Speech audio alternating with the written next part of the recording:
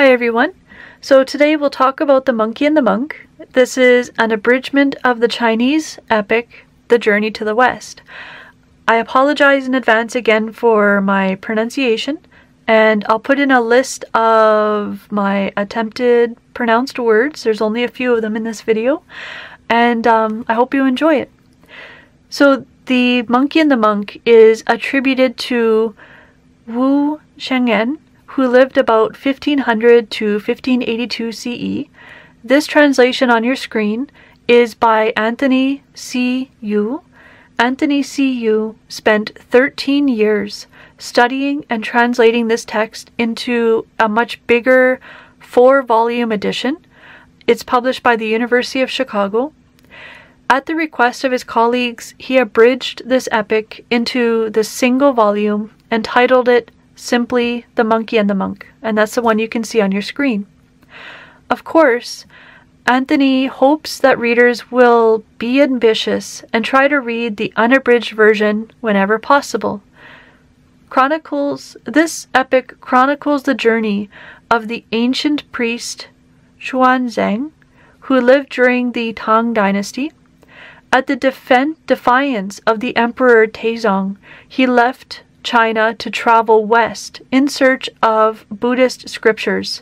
His journey lasted 17 years, from 1627 to 644 CE. He traveled along the Silk Road or through northern China.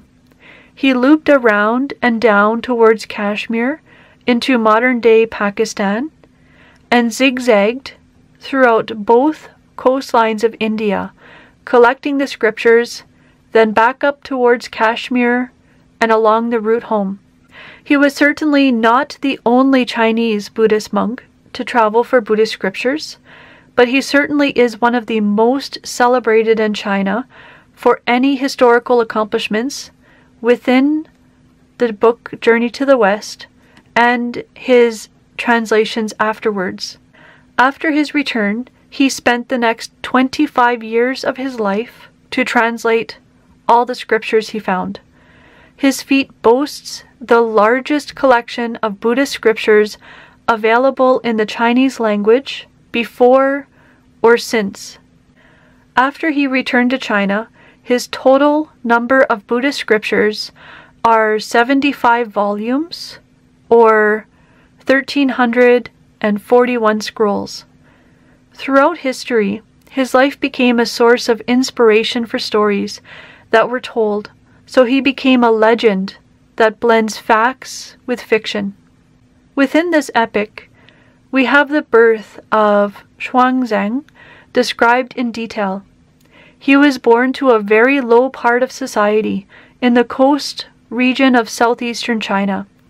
Since he was so low, giving him this monumental task shows the compassionate wisdom of Buddha. The details of the monkey's birth and early life are chronicled in great detail as well. He begins as an animal with incredible intelligence right away, though it seems he doesn't know about the extent of it because of all the tricks he does in the beginning. He does quickly rise to become king with followers in his region, because of his inherent ability with magic. He trains in the Taoist self-cultivation, becoming even more powerful than before and causing trouble within the stars themselves. He converts to Buddhism and joins Xuanzang in his quest. This monkey is most likely to be the same one that's featured in India's great epics, the Mahabharata, and more specifically, the Ramayana, as the highly beloved Hanuman. Research has discovered more links to Hanuman in Chinese Buddhist scriptures.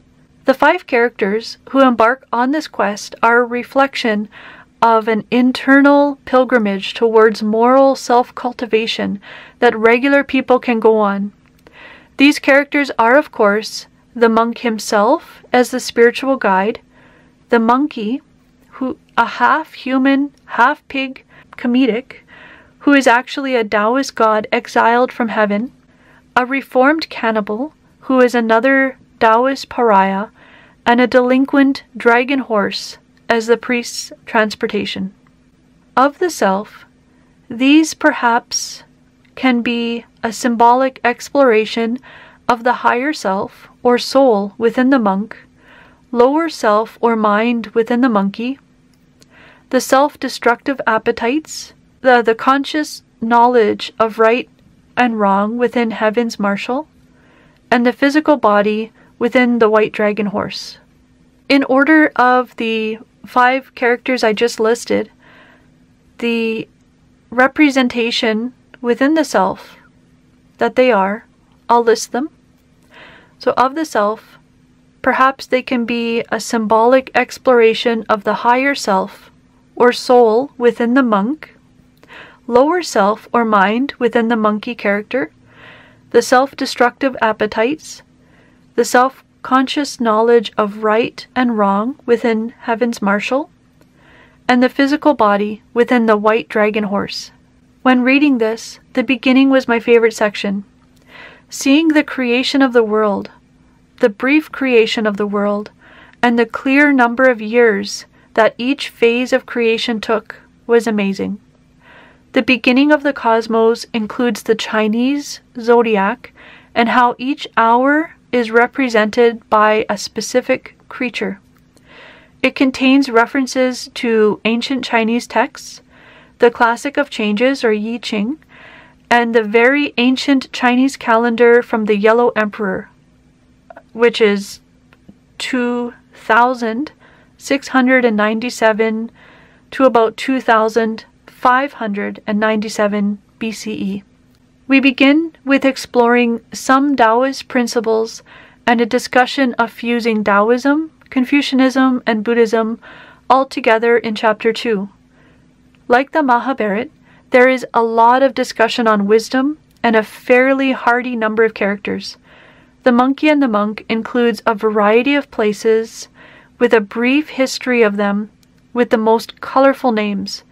The journey begins with the monkey and the monk meeting each other, and the rest of their party slowly joins while they embark on their quest. There is a lot of action along the way, with many supernatural battles occurring. The text frequently breaks into poetry to convey some of the scenes in an elegant way. This beautiful little poem from Chapter 8, page 126 in the abridged edition that you see on your screen, one wish born in the heart of man is known throughout heaven and earth. If vice or virtue lacks reward, unjust must be the universe. It's a great blend of fantastic adventure story with seemingly endless amounts of wisdom and magic. I certainly at some point want to read the unabridged edition, and I will put in a couple of links to some very helpful websites that can give you a lot more information.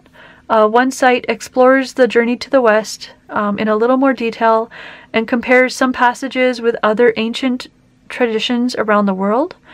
And the second link, it has an academic thesis where Zhang Ke is exploring archetype and allegory in Journey to the West. He includes thoughts from the works of Joseph Campbell and Carl Jung. And that's all. I hope you enjoyed this and have a great day. Bye, everyone.